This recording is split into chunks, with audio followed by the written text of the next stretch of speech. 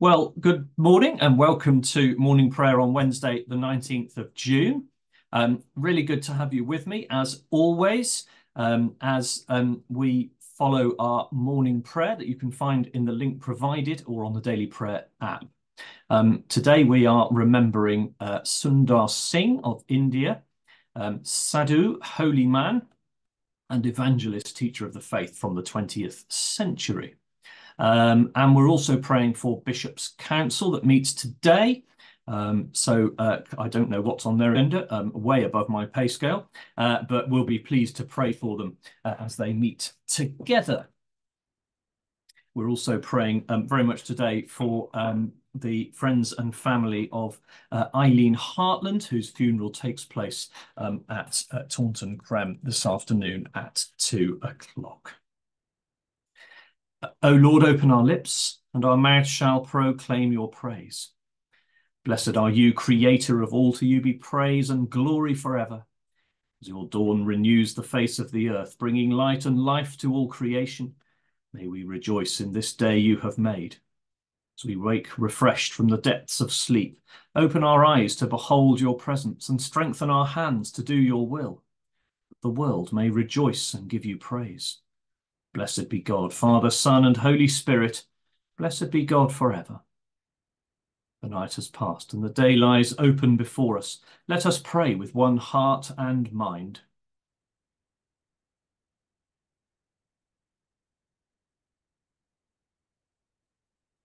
As we rejoice in the gift of this new day, so may the light of your presence, O God, set our hearts on fire with love for you, now and forever. Amen. Psalm 77. I cry aloud to God. I cry aloud to God, and he will hear me.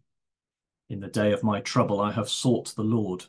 By night, my hand is stretched out and does not tire. My soul refuses comfort. I think upon God and I groan. I ponder and my spirit faints. You will not let my eyelids close. I am so troubled that I cannot speak. I consider the days of old. I remember the years long past. I commune with my heart in the night.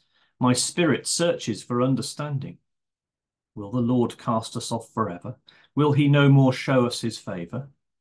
Has his loving mercy clean gone forever? Has his promise come to an end forevermore?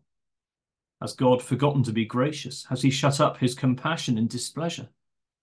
And I said, my grief is this, that the right hand of the Most High has lost its strength. I will remember the works of the Lord and call to mind your wonders of old time. I will meditate on all your works and ponder your mighty deeds. Your way, O God, is holy. Who is so great a God as our God? You are the God who worked wonders and declared your power among the peoples. With a mighty arm you redeemed your people, the children of Jacob and Joseph. The waters saw you, O God, the waters saw you and were afraid. The depths also were troubled. The clouds poured out water, the skies thundered. Your arrows flashed on every side. The voice of your thunder was in the whirlwind. Your lightnings lit up the ground. The earth trembled and shook. Your way was in the sea, and your paths in the great waters, but your footsteps were not known. You led your people like sheep by the hand of Moses and Aaron.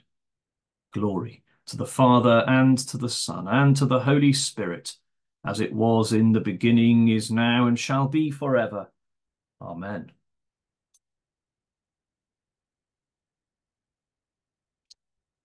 Luke chapter 16, verses 1 to 18.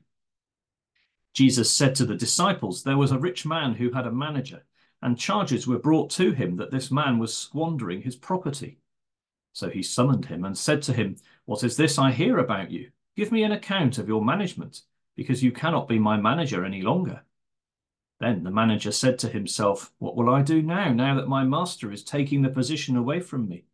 I am not strong enough to dig, and I am ashamed to beg.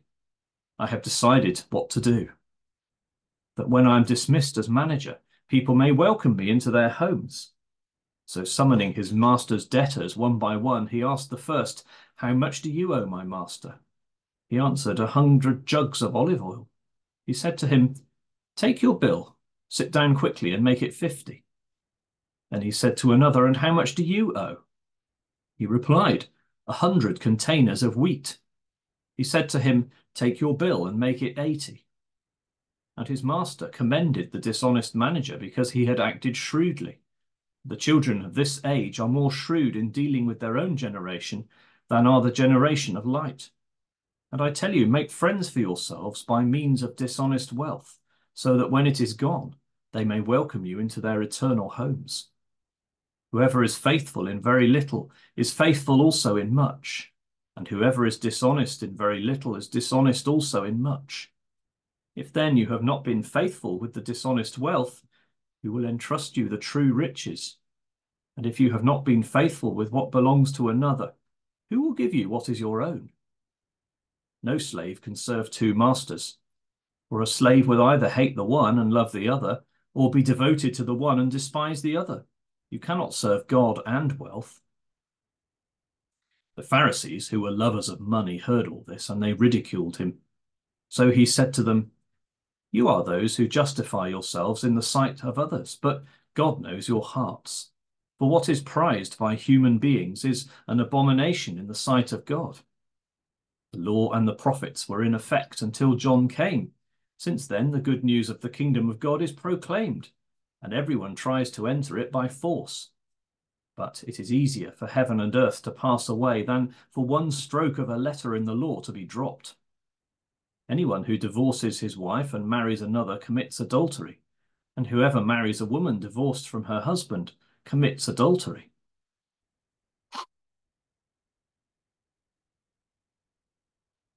And so let's turn to our prayers of intercession. Heavenly Father, we thank you for your word, for Jesus' teaching on finance and our love of money, and the warning that we can't have two masters. So, Lord, in all of our dealings, help us to be honest and faithful. Lord, we thank you for our finances, for the resources that they bring to us. But Lord, help us to remember that they are but just that, resources to be used in your kingdom. And Lord, we thank you for the many people who do support our churches financially, without which we would not be able to function. Thank you, Lord, for the people who give so generously and voluntarily.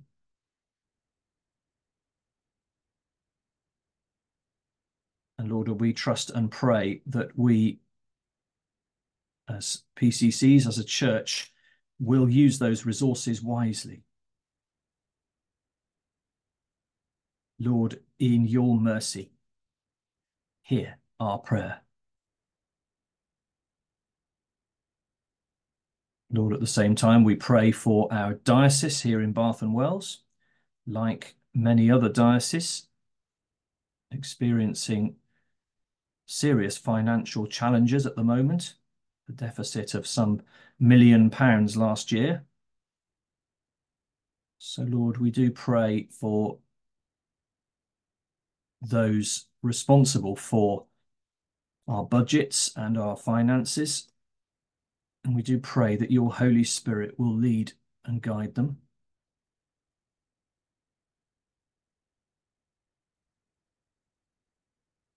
And Lord, we do pray for the meeting today of the Bishops' Council, thanking you for all who are part of that group. And Lord, I pray that you would be with them. Your Holy Spirit will lead and guide them today. Lord, in your mercy, hear our prayer.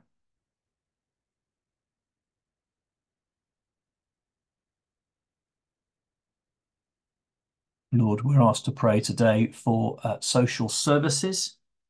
So, Lord, we thank you for all who work within that sector, for the support provided to so many people, often in acute need.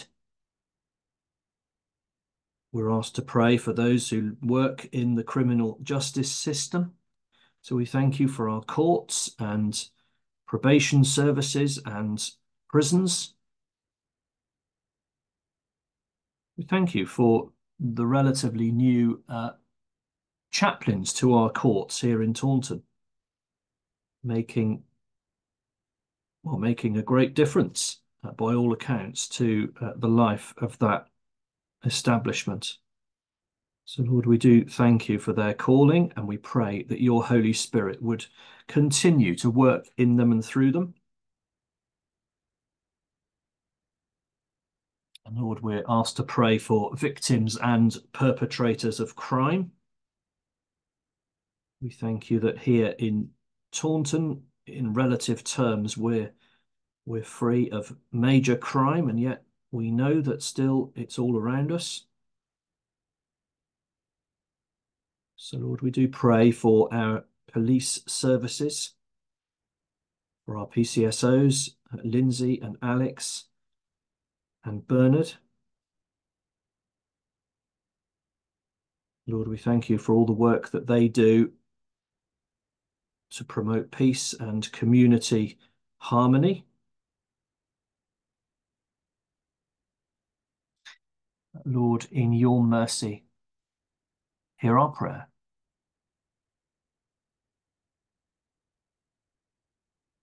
Lord, we're asked to pray for aid agencies around the world,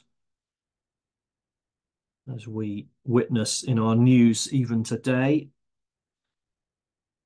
the ghastly conditions that some people are living in the moment in Gaza, the inhumane scenarios that people are suffering, no doubt repeated in other places across the world. So we thank you for organisations who reach out to support those in desperate need. And Lord, we do pray that you would protect them and enable them to reach out and love and support. But Lord, in your mercy, hear our prayer. And Lord, as we pray for a general election coming up soon and continue to ask simply that your will be done in the decisions that need to be made, so we pray for our leaders, both current and future, that they would watch out for the lost and the last and the least, for those experiencing poverty and oppression of any kind, that they would be released and looked after. Lord, in your mercy, hear our prayer.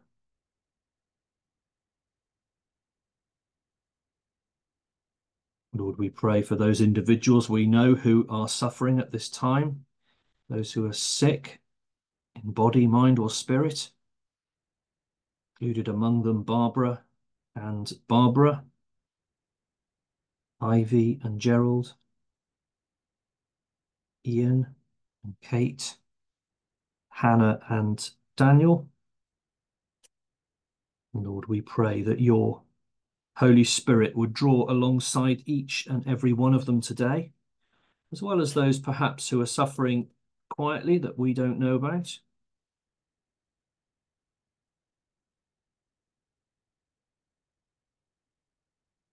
And Lord, we pray too for those who grieve, the friends and families of Wesley Wyatt, and especially today of Eileen Hartland, as we anticipate her service later on. So, Lord, we do pray for Rachel and the family.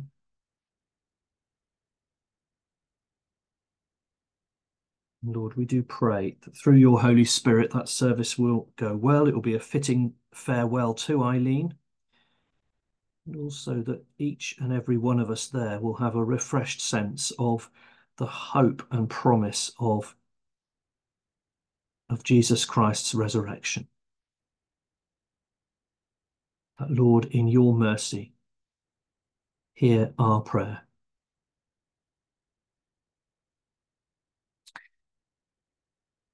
Almighty God, you have broken the tyranny of sin and have sent the Spirit of your Son into our hearts, whereby we call you Father. Give us grace to dedicate our freedom to your service, that we and all creation may be brought to the glorious liberty of the children of God, through Jesus Christ our Lord. Amen. And as Jesus himself has taught us, so we pray. Our Father in heaven, hallowed be your name. Your kingdom come, your will be done, on earth as in heaven. Give us today our daily bread. Forgive us our sins, as we forgive those who sin against us. Lead us not into temptation, but deliver us from evil. For the kingdom, the power, and the glory are yours, now and forever. Amen. So the Lord bless us, preserve us from all evil, and keep us in eternal life. Amen. And let us bless the Lord. Thanks be to God. Good to have you with me. I hope you have a good day and see you soon.